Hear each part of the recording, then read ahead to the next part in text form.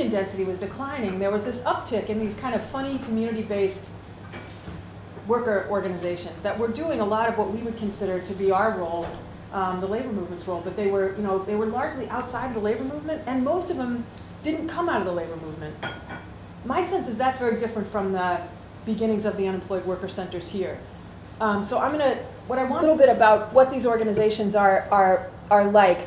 In a lot of ways, they're kind of these funny hybrids. They're a little bit of union, a little bit of settlement house, like providing services and classes and places to meet.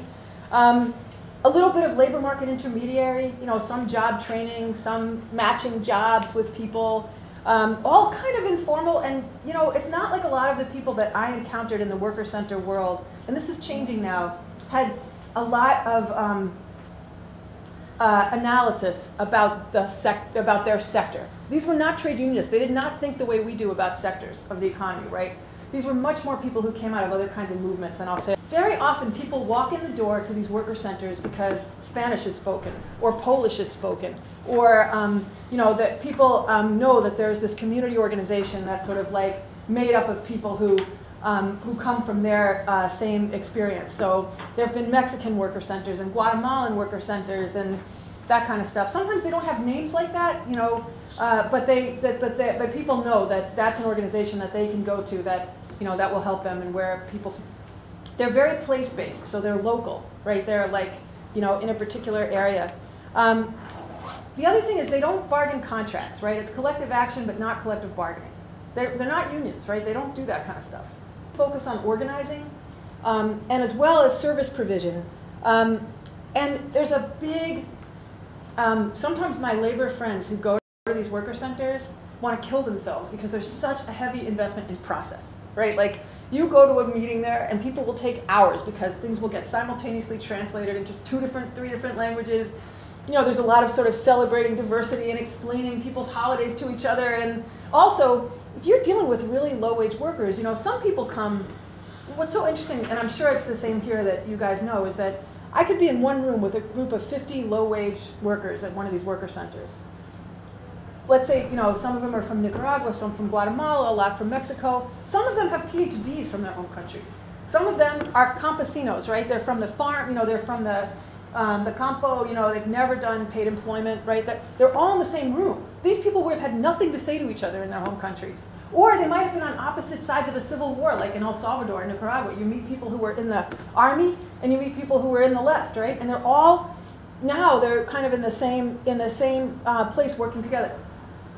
Focus put on leadership development. Like, what does it mean for people like this to make the decisions within the organization? Well, they have to learn how to read a budget sheet and an accounting sheet, right? There's a big focus on, in this movement, on grassroots democracy and on people making decisions and that kind of stuff. And obviously it's kind of a culture. If you want to be considered a member of this worker center, it's sweat equity, right? There's this expectation, maybe not that you pay dues, but you got to be active. You got to come to training sessions. You guys are smiling. Maybe this is similar to whatever, but you gotta like come to meetings. You gotta be active. You gotta go through certain sessions, and then membership is like an honor that gets bestowed. So in a lot of ways, they're like, if you'll pardon the expression, like vanguards, right? Like, or something like that, right? That people become, but it's not open to everybody, that kind of stuff. So part of what was kind of like young organizer, somebody handed me this paper written by Cesar Chavez called On Money and Organizing, and it changed my life. I was like this, and it was Cesar Chavez's case for why you always ask poor people to pay dues,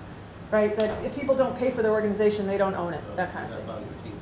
What? They don't value it either. Yeah, right, they don't value, right. The more you pay, the more it's worth. I work with in New Jersey, yeah, it gets foundation money, but they have a rule, which is that the rent and all the basic expenses of the organization must be met by membership dues, right? So, you can augment that, but the basics have to be met by membership dues. And so these guys take very seriously that they got to raise that money every month from their members.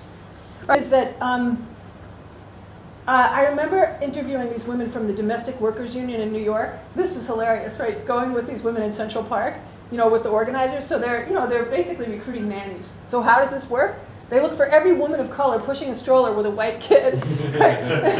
Right? And they walk up and say, hey, I'm from the Domestic Workers Union. So what's really interesting about that story is that those domestic workers, many of them was secondary migration, right? They were from the Caribbean, right? Or they were from the Philippines, then had gone to Hong Kong, and then had come to the US. A lot of these women had contracts in other countries they were in, right? They were used to domestic workers, of Immokalee workers. 6 immigrant workers from Haiti and Mexico and Guatemala borrowed space from a local church. The first case they took was a worker who got beaten in the fields for stopping to drink water. And they organized, a spontaneous 500-person to the home of the crew leader.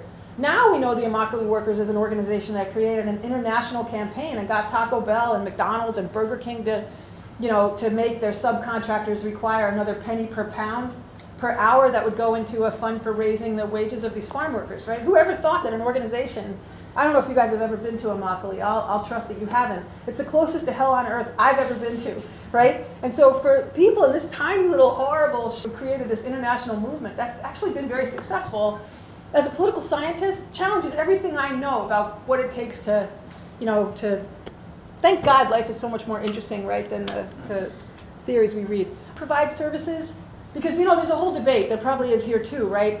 In organizing, when I was a young community organizer and labor organizer, we were always told, no servicing, right? It's not your job, you're supposed to organize.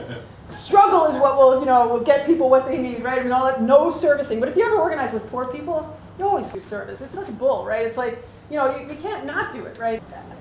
So these organizations take on public sector targets like local government, state government, and they take on companies, right? Employers, one way or the other. That's their. So they're helping workers learn their rights, right? But then part of what they do is, let's say they win a wage claim, but the employer doesn't pay up. They'll do actions on the employer, right? Standing outside with a sign that says, eat, drink, and feel guilty, outside of a restaurant, picketing. These are incredibly effective, right? Because businesses that depend on foot traffic and reputation pay up, right? They'll go into somebody's neighborhood where they haven't paid their domestic worker, and they'll say, Wendy Wessler owes her maid 30 grand. And like Wendy Wessler's like, uncle, here's the money, right? Just get out of my neighborhood.